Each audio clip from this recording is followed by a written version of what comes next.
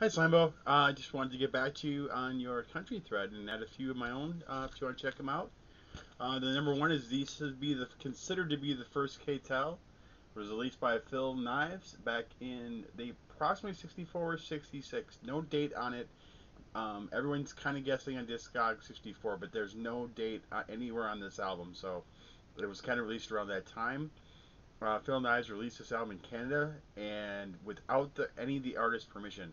He did the thing where he released it into the wild, and then as the money came in, he paid off the artist, and then the money came in, so they left him alone and didn't sue him or shut it down or anything like that. But this one has on here Patsy Cline, Walking After Midnight, Jimmy Dean, Release Me, Hank Lachlan, Send Me the Pillow, Eddie Dean, Hillbilly Heaven. This one also has Justin Tibbs, Mountain Dew. This is very, if you can see it's very classic country from the mid '60s. Not anything like we have today in the modern times at all, very much. But this is considered officially. When I saw there's a KTEL story documentary, and this one is considered to be the first one. It's actually threw me off on Wikipedia. Wikipedia read it as 25 country greats. And that's not true. It's actually 25 country artists doing their original hits. I've confirmed it from like two different sources. So this KTEL history tends not to always be correct. So this is the one, I'm pretty sure.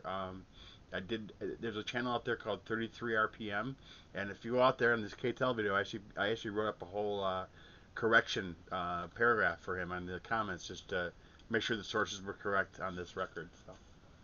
The next country record that I wanted to show off is this was kind of a popular one in the 80s. I had this from a club, Columbia House, when my dad let me order Columbia House records when I was like 8. He did it for me. This is one of the ones I got. I didn't. This isn't the exact one, but I bought it later. It's Kenny Rogers' Greatest Hits. The cool part is that if you didn't know the history on this one, is that Lady, the song was actually done by Lionel Richie. He sang Lionel Richie's song. Lionel Richie got the Grammy for this one.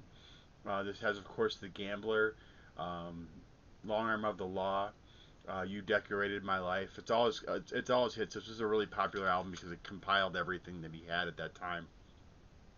I remember actually it's kind of a funny story. When Michael Jackson became popular, my aunt, I for some reason compared his popularity to Kenny Rogers, and I even at that young age I was like, I don't think so. I think Michael Jackson is like a lot more popular just in popularity. But she compared him to Kenny Rogers, so in this my mind, this is my Auntie Julie's. Um, this is her Michael Jackson.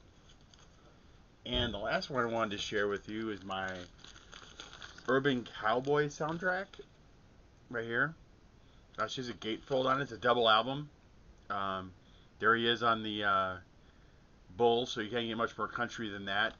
Pretty funny movie too because he's from Brooklyn and he's playing this country hick. I mean, it was an acting thing, but for a lot of people at the time it didn't work because they thought it was like Saturday Night Fever for country stuff. I've watched the movie. I think it's really good. I think Scott Glenn, who was in the Right Stuff, as kind of the bad guy, does a really good performance. Anyways, this has on there the popular Anne Marie, Could I Have This Dance? She's Canadian, I believe, actually, too. Kenny Rogers, Love the World Away. This one also has in here Johnny Lee, Looking for Love. Looking for love in all the wrong places.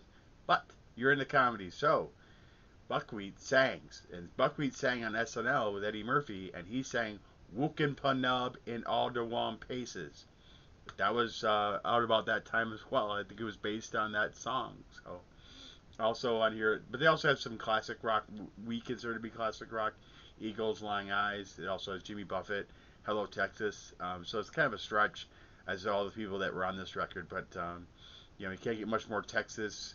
Riding Mechanical Bulls, Going to Gillies. The bar became huge because of this movie. So just wanted to share what I had in my stuff and add to your country thread. Have a good night.